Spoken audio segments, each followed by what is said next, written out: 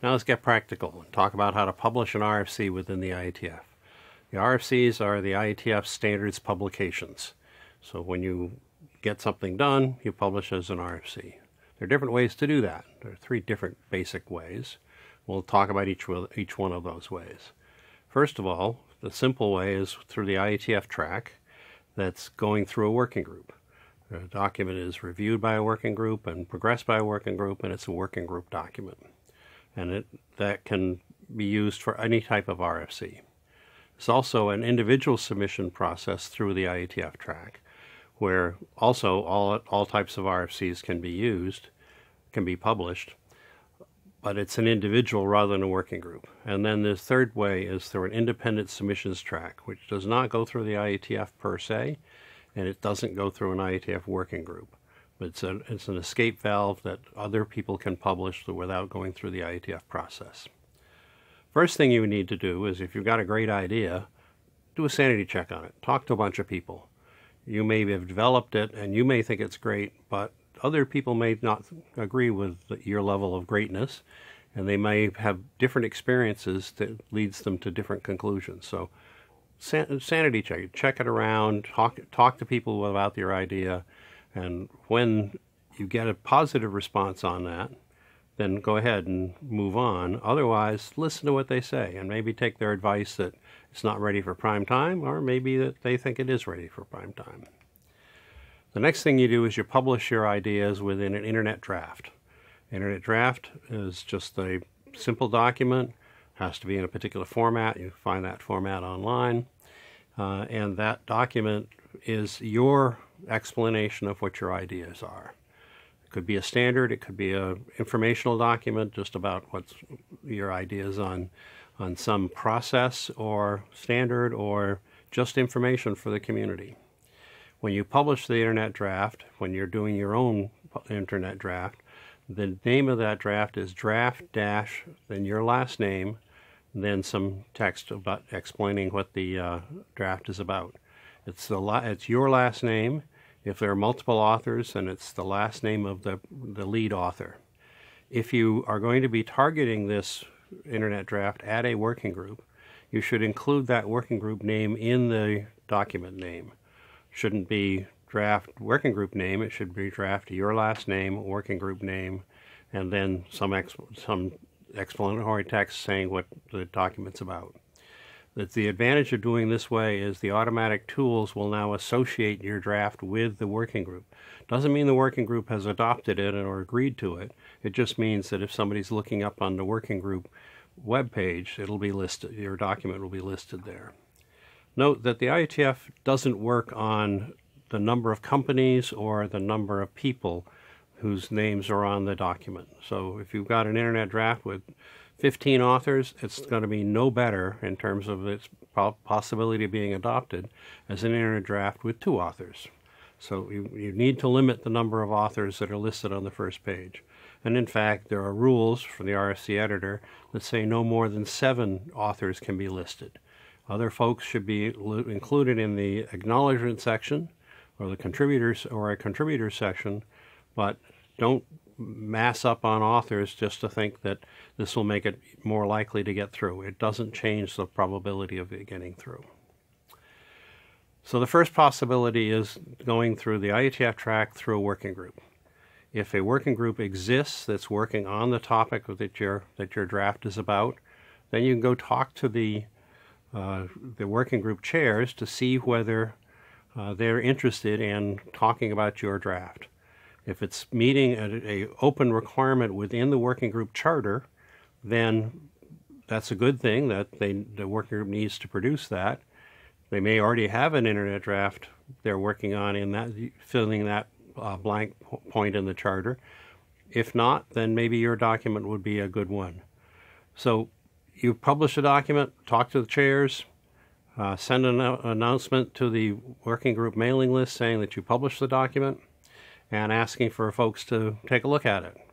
And then ask a separate message asks the working group whether they consider adopting your internet draft for a working group document. Working group document will get formally listed in the working group's charter, the charter page, and it will be republished with the working group name, moving from draft dash your last name to a name of draft dash IETF dash working group name. That IETF dash working group name says that the working group has adopted it. Note that it may take a number of revisions before the working group is agreed to take your document on as a working group document, if it decides to do it at all. There's no requirement for a working group to adopt somebody else's ideas. If the working group decides as a rough consensus to do so, then it will do so. But if not, then that's the end of the road for this path. There are other paths, but that's the end of the road for this path. So if the working group agrees to adopt the document, then they republish the Internet draft with the working group name. The working group will discuss the draft. The draft needs to be revised based on those discussions. It can go through many iterations. BGP went through over 26 revisions before the document was ready for publication. Most of the work's done on mailing lists. So you discuss the draft, you produce an iteration of the draft with an upgraded version number at the end. Every time that you feel that there's enough discussion to resolve some issue, you publish a new version. If you do as much of this as you can on the mailing list, if you feel that there's some very high-level, important face-to-face discussions that are required to resolve some issue, you ask for time at an IETF meeting, a working group session, an IETF meeting to do that. Or sometimes working groups have interim meetings, either virtual interim meetings or physical interim meetings, and you discuss your higher-level points there. Keep revising the draft until the working group believes that it's ready to move. When the working group thinks it's done, the working group chair there's no requirement to do this, but the working group chair may issue what is known as a working group last call. That's a special message to the working group mailing list saying, we think this is done. You've got 2 weeks or whatever time period that the working group chair wants to dedicate to it to comment on it. And it goes out to the entire mailing list for that working group. There's not a requirement to do that. It's a general rule that working group chairs do that, but there's not a requirement to do it. There may be comments that come in during that working group last call period. If so, there maybe have to be revisions of the Internet draft to meet those comments. A working group will have to designate a document shepherd. Document shepherd does a write-up for the ISG and sort of shepherds the document through the ISG process. If you remember, the ISG is the standards and publication approval body for the IETF. When the working group believes it's done after the working group last call and any revisions to the document that were necessitated by that last call, the working group chair sends a request to publish message to the responsible AD. And the responsible AD is the area director whose primary responsibility is for this working group. An area may have 2 or 3 area directors. The working groups are split up amongst them as to which one's the primary or responsible AD for each working group. So message goes off to the area director. The area director then reviews the Internet draft to see whether the area director feels that it's ready. The area director may have technical issues, it may have process issues, may have format issues, lots of things that the area director could do. Anything from pure technology to whether the document is readable, whether it's understandable. The area director may send the document back to the working group with comments asking for revisions in order to make it ready for the area director feels that it's ready for the ISG. When the area director feels that it's ready, then the area director will send a request to the IESG and the write-up. The write-up has to be done by that time. The document shepherd will have done the write-up by then. Since the area director sends the request for publication to the ISG will then issue an IETF-wide last call for comments. That last call goes to the entire IETF announced mailing list So it's for people in other working groups, people who are not specifically in any working group. So they all get a chance to review your document. It also goes to other standards development organizations through a mailing list that's called New Work. That means that other standards organizations, IEEE, W3C, ITU, can look at your document, and if they have any comments on it, maybe your document overlaps something they're doing or contradicts something they're doing, they can send comments in. The normal last call period is 2 weeks. The ISG sends out a last call saying, we're evaluating this, we haven't made a decision yet, please comment on it by such and such a date. There may be reviewers that are assigned to review it in addition to the general last call. A number of areas have directorates. Area directorate, like transport area and operations area, have directorates. And the directorates are asked by the area directors to review documents for issues within that area. So the operational requirements area directorate will review any document that goes in front of the ISG to see whether there's any operationally related issues.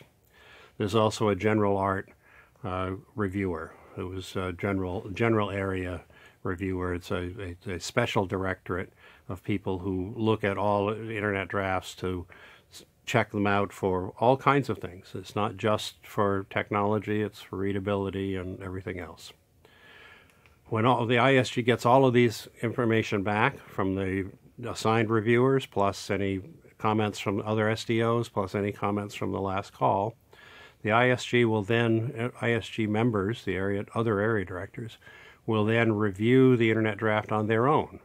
Some of them will defer to the comments they got from the directorate reviewer, but most of them review the internet draft on their own, and they are now looking at this through their own eyes to see whether they think it's ready.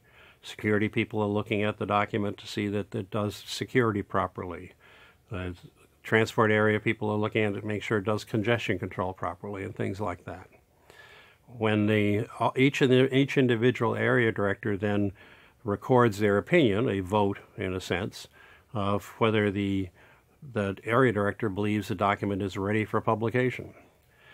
An area director who feels that there's some serious issue with the document can record what is called a discuss.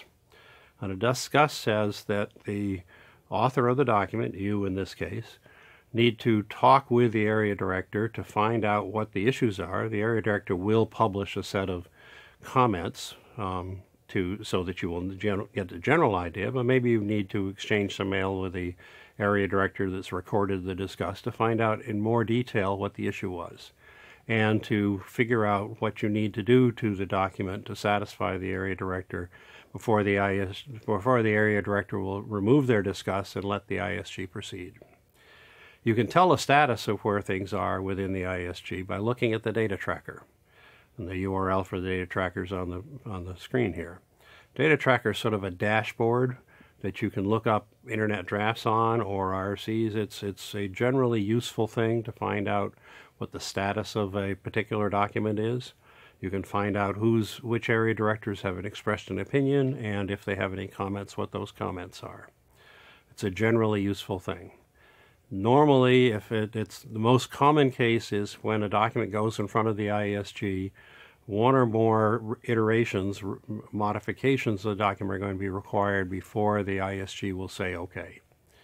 And so you'll have to publish additional revisions of the document until the ISG is satisfied. Any of such revisions need to be checked out with a working group as well, because this is a working group document. It's not just your document anymore. The document has to reflect the consensus of the working group, and if you want to make a change in it, the working group has to be satisfied that that's a reasonable change to make. When the ISG is done and all of the issues have been settled and the final version of the internet draft is ready, that meets all of the objections, if any, of the ISG members, then the ISG will send a publication request to the RFC editor, and the RFC editor will then copy edit the internet draft and send a copy to you to say, this is what we've done to it.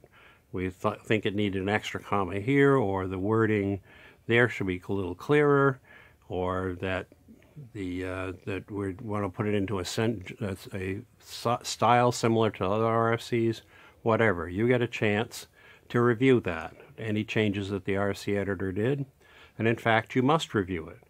The RFC editor will not publish a document that all of the authors have not signed off on and said, yes, it's ready to go.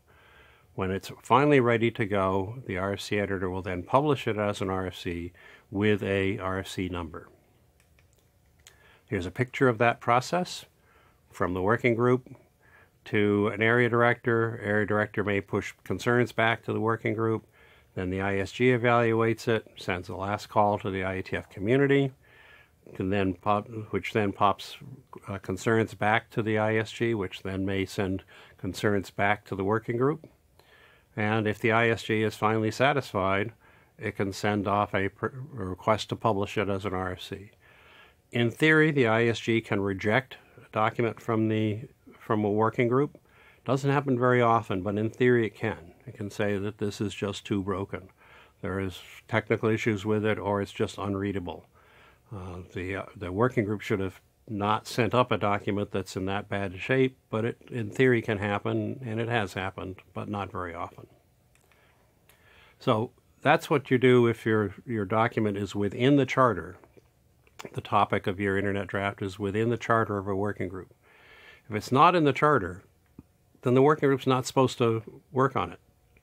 So if you want your document to be adopted by the working group, then you have to convince the working group chairs that this is a topic that is relevant to the working group's mission, and then the working group chairs have to ask the ISG for a revision of the charter. Once you've got that done, and there's no requirement for the working group to adopt any proposal, so the working group chairs can say, no, we don't think this is relevant, or we already have something here, or we don't think the topic is relevant. The working group chairs can say that. The working group itself can, by rough consensus, say they don't believe that this is something the working group should work on. Or the ISG can say, no, we're not going to expand the charter of this working group to cover this work because the working group hasn't done its current work, or because we don't think this work is right for the IETF, whatever. So this is all at the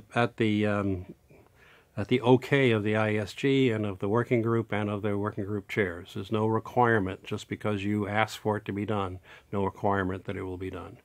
But if the charter is updated to include this work, then you go back to the slides before, which shows you how to proceed when an internet draft is within the working group charter. Now, there's an IETF process that you can follow as an individual that you don't go through a working group. If there is no working group that's directed to this particular area, or you think that this is something special, then you can try and publish something as an individual submission. Some significant percentage, 10% or 15% of RFCs that go through the IETF track do not go through a working group. They go through as individual submissions. So let's say you have your internet draft. You've published the internet draft. You always have to do that before trying to do anything.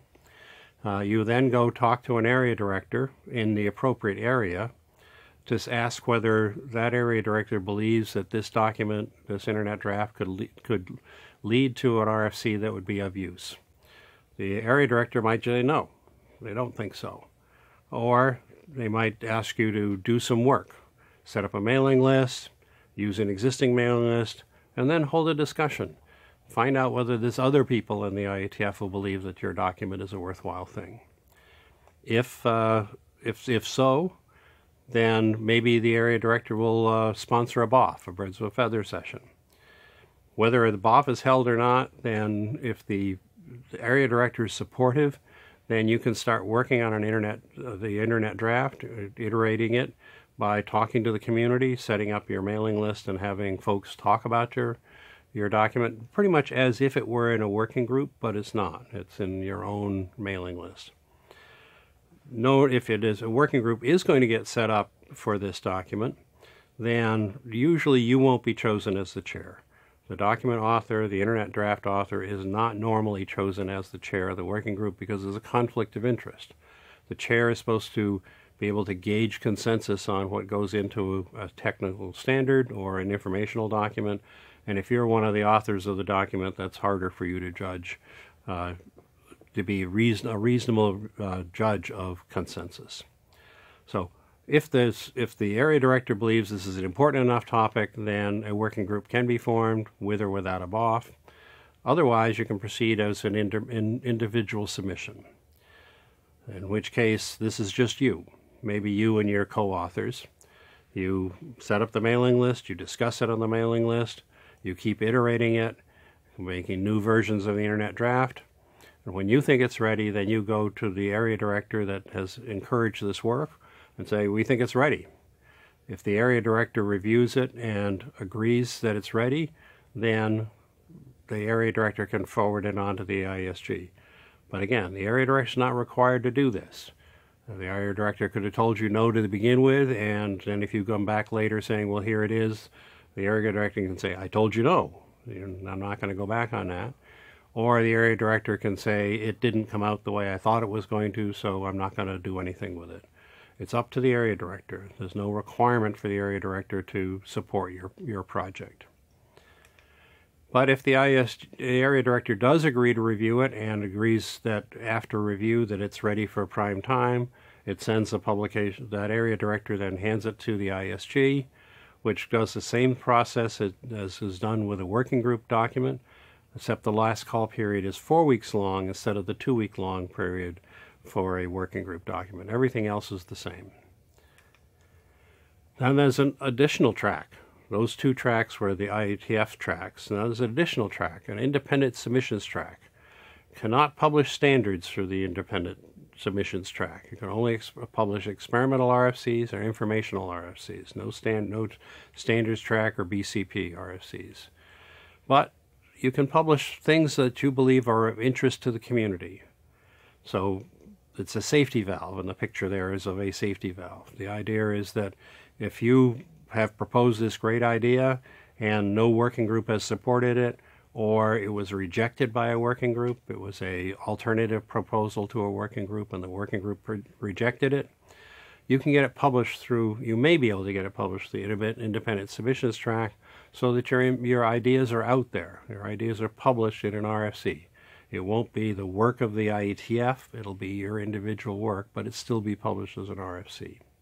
It's an important safety valve for dealing with alternative ideas. So this is something John Postel was very concerned with when he was being the RFC editor many, many years ago.